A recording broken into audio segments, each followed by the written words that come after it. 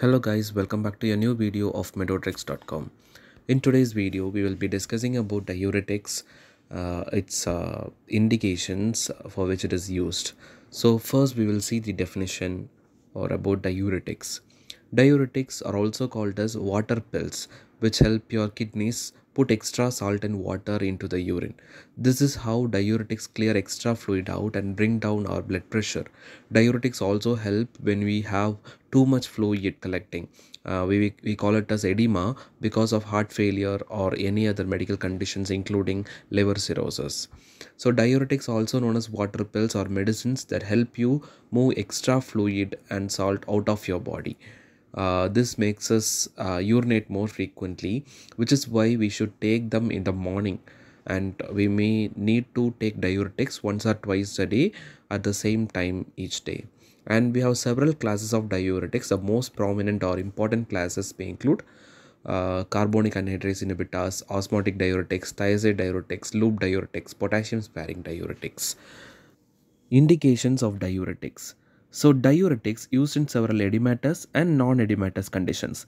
When body abnormally sequestrate fluid in the third space in the form of edema, the removal of extra fluid is done by diuretics. So the conditions in which these diuretics are used. The first one is heart failure, which is an edematous condition. So inefficiency of the heart's pumping ability will obviously lead to reduced blood supply to the kidney. We call it as reduced renal perfusion, which will ultimately activate the renin-angiotensin-aldosterone system in order to increase the blood pressure. And also the long-standing venous stasis leads to extravasation of fluid in interstitial spaces. When the fluid enters the interstitial space, the intravascular fluid volume expansion takes place, and which will ultimately cause the signs like weight gain, dyspnea, and generalized edema. And the second condition in which the pulmonary edema, where most common cause of heart failure requires diuretics use. The first one or the first line choice is loop diuretic, example furosemide. So we start at the lowest dose and we titrate upwards. And we should monitor the urine output and the body weight while the patient is treated with loop diuretics. And when loop diuretics cannot relieve the symptoms, and when the loop diuretics alone is not sufficient, we'll go for the addition of thiazide diuretics along with it. For example, hydrochlorothiazide and metolazone. And in some cases, aldosterone receptor antagonist is added in order to reduce the mortality and morbidity associated with systolic heart failure and patients with ejection fraction less than 35%. This is because there is a term called aldosterone escape. A term called aldosterone escape, where the aldosterone secretion will not be reduced due to the administration of ACE inhibitors and angiotensin receptor blockers. In such cases, an addition of aldosterone receptor antagonist will help in reducing the mortality and morbidity. And the next one is ascites due to liver cirrhosis. We know whenever there is a liver damage, the accumulation of fluid takes place in near the abdominal region. We call it as ascites. So diuretics along with salt restriction is required, or which is the first line therapy in ascites due to liver cirrhosis. So the choice of diuretics is spironolactone, which is a potassium sparing diuretic, because it has an anti-androgenic effect. And this spironolactone is accompanied with loop diuretic in such cases when the treatment fails. In both heart failure and cirrhosis, renal dysfunction takes place, which will ultimately lead to the activation of renin-angiotensin-aldosterone system to increase the fluid retention. And the fourth condition where we use diuretics is fluid overload can occur in renal insufficiency patients or acute kidney injury patients. Thus, loop diuretics are favored initial therapy. Renal replacement therapy is necessary for long-term solution, but initiation therapy is usually started with loop diuretics.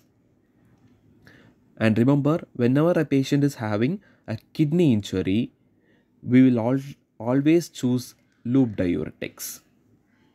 And now, nephrotic syndrome. Nephrotic syndrome is nothing but the body creates too much protein in the urine. That is, we call it as proteinuria. So this is characterized by proteinuria, hypoalbuminemia, and hyperlipidemia. Remember, here albumin level is reduced in the blood. Nephrotic syndrome, the albumin level is reduced in the blood. Edematous condition caused by activation of epithelial sodium channels in the collecting duct, which will cause edema formation. Renin-angiotensin-aldosterone system also plays a role in this mechanism. All diuretics requires albumin for delivering the drug to the renal tubules. Remember, all diuretics requires albumin for carrying it to the renal tubules. We know in this case there is a condition called hypoalbuminemia, whereas reduced albumin level in the blood.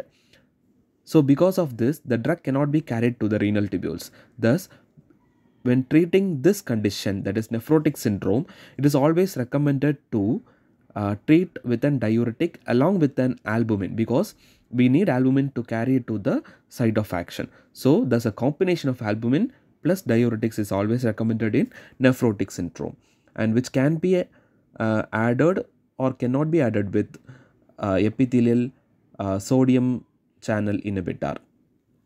Example is triamterene or amiloride. And the sixth condition where we use is hypertension, which is very much known. The most common or first line is thiazide, which is the best first choice for hypertension. Example, chlorthalidone. And because this thiazide diuretic is chosen because it has reduced cardiovascular damage risk. And indapamide will not interfere with lipid and glucose metabolism. Remember, indapamide will not interfere with the glucose metabolism.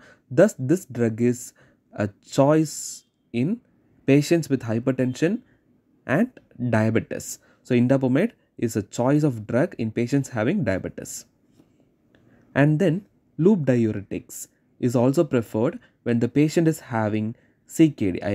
I already told you that whenever a patient is having a kidney injury, we always go for loop diuretics. So when a patient is having CKD, we go for loop diuretics, or when the patient is having a glomerular filtration rate less than or equal to 30 ml per minute, we'll go for loop diuretics.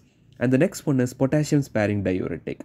So whenever a patient is having a potassium loss, we know loop diuretics as well as thiazide diuretics has a side effect that may cause hypokalemia. So whenever when a patient is having a more potassium loss, we will go for potassium sparing diuretic, which will not cause loss of potassium or which will not cause hypokalemia. And the seventh condition is nephrolithiasis and hypercalciuria. We know thiazide induced reabsorption of calcium is advantageous in nephrolithiasis and hypercalciuria. Release of calcium in urine can cause accumulation of calcium and stone formation. We know the release of calcium in the urine can cause stones in the urinary tract. So thus, when a thiazide diuretic is given, this can induce reabsorption of calcium and prevent the release of calcium into the urine. So this is a choice of drug in nephrolithiasis and hypercalciuria. And hypercalcemia, we know hypercalcemia is increased calcium level in the blood. So loop diuretics excretes calcium from the blood. So this will take calcium into the urine and will be excreted in the urine. So in such cases, we will use loop diuretic in order to remove the calcium from the body. And the ninth condition is diabetes insipidus. Diabetes insipidus is nothing we know. There will be urine production, but the sodium will not be excreted, low sodium excretion.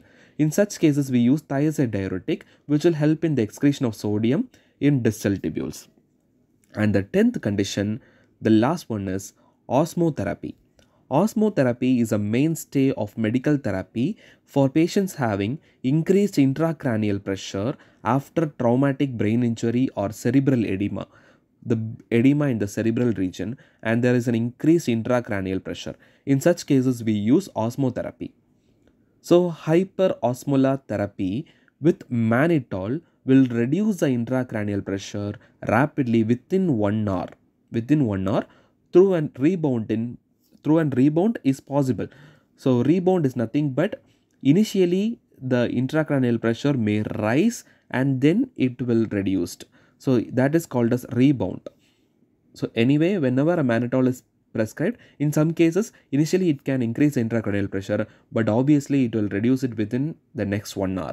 And mannitol also promotes diuresis in acute kidney injury and excretion of toxic metabolites and substances.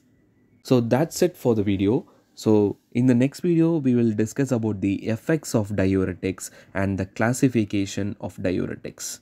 So thank you for watching. Stay updated with us. Please subscribe to MedoDrix.com. Thank you.